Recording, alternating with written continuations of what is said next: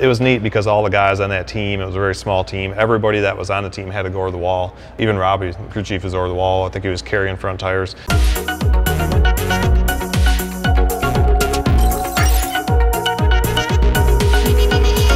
I'm curious to this because I've known you forever and I don't know the answer to this question. What's your favorite win, like when you look about your career? Oh, first win ever. It's the first Xfinity win ever.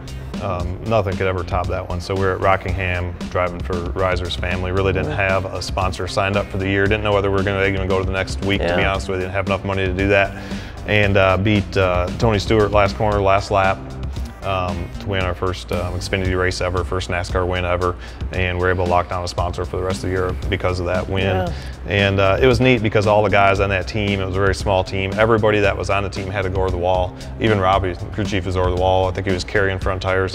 And that's crazy. Yeah, I mean, nobody had, you know, suits on. The gas man had to have a fire suit. It was from a different team. He had to borrow from a guy. It was really cool. It was just a little family operation. We were able to beat, like I said, Tony Stewart driving for Gibbs, and Mark Martin was in that race, and Jeff Burton, and just a lot of those good guys. And that was a that was hard to beat those guys that too. was just an incredible win. And like, you know how it is, and you get your first win, the feeling you get and all that stuff, you could just never replicate that. It was an exciting day. It would have been an exciting win no matter what, and especially being our first one.